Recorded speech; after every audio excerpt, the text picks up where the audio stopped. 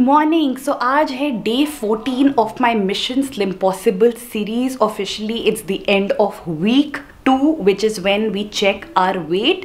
I like to call it the result day. जैसे exams के बाद रिजल्ट निकलता है वैसे ही हर वीक के एंड में मुझे मेरा रिजल्ट पता चलता है कि मेरा वेट लॉस जो है वो कितना हुआ भी या नहीं हुआ या वेट बढ़ गया। तो वो सब हम पता करेंगे आज। तो आई एम श्योर आप लोग भी बहुत एक्साइटेड हो to see what is my result for week 2। Just to give you एक अपडेट दे देती हूँ आपको ताकि आप कैचअप कर लो if you have not been following the series. तो मिशन स्लिम पॉसिबल में मैं टोटल 6 kgs लूज़ करना चाहती हूँ 12 वीक्स में। तो मेरा प्लान है कि मैं हर हफ्ते सिर्फ आधा किलो वेट लूज़ करूँ बिकॉज मैं 100% नेचुरली कर रही हूँ। मैंने कोई प्रोफेशनल फिटनेस प्रोग्राम ज्वाइन नहीं किया है। मैं सिर्फ अपनी डाइट और थोड़ा बहुत एक्सरसाइज करके और अपने बेबी के साथ अपने इस स्केड्यूल को अडेप्ट करके ये वेट लॉस करना चाहती हूँ। तो the good news is that week 1 में आधा किलो मेरा टारगेट था बट मैंने लूज़ किया 1.4 kgs विच वॉज एक्सीलेंट। उसने मुझे एक बफर दे दिया for the coming weeks. And week 2 में अगेन मेरा हाफ kg टारगेट, मतलब बेसिकली बाय वीक 2 एंड मुझे 1 किलो कम होना है बट मैं 1.4 kg ऑलरेडी हो चुकी हूँ। तो देखते हैं वीक 2 में मैंने कुछ लूज़ किया या नहीं।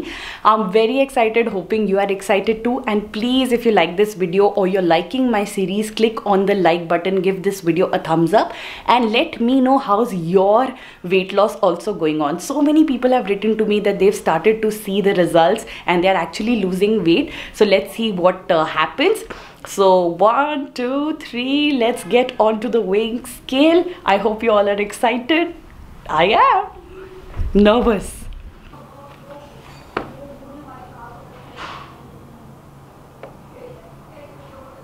Yippee!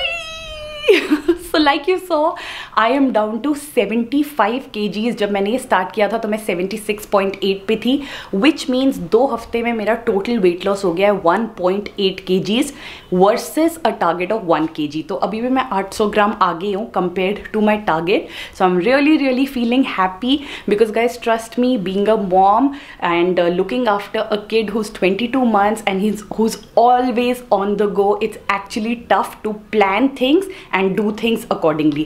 So I'm really happy with the progress and thank you so much for encouraging me. थोड़ी देर में बात करते हैं कि इस हफ्ते मैंने अपनी डाइट में या अपने स्केड्यूल में क्या चेंज किया, what worked well and what are the things that I still need to work on. So wait for me. Hi guys, so welcome back to my week 2 update in the Mission Slim Possible series. आपने starting का part देख ही लिया जहाँ पे मैंने आपसे अपना result share किया। सो I am pretty happy with the result. मेरा वेट पहुँच चुका है 75 kg। जब मैंने स्टार्ट किया था तब था 76.8।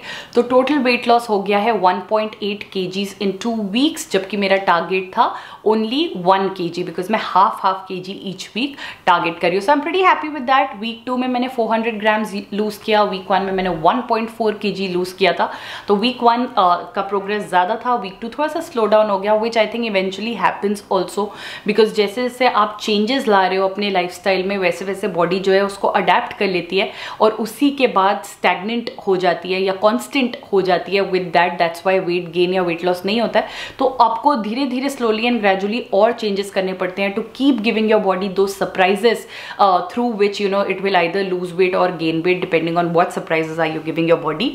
सो I am pretty happy with the result. अब बात करते हैं कि what did I really change in this week. सो इस वीक में जो लोग मेरा डेली अपडेट फॉलो कर रहे हैं of the mission slim possible series वो जानते हैं कि इस वीक में जो वन चेंज मैंने मेजर किया हुआ है, मैं ग्रीन टी लेके आई अपनी डाइट में। मैंने काफ़ी दिन ऐसे हैं जब green tea P, I like it. Green tea totally without sugar, no milk in it, I like it. But वो होती है ना कि आप फिर भी अपनी चाय कहीं ना कहीं मिस करते हो, but I feel nice about it.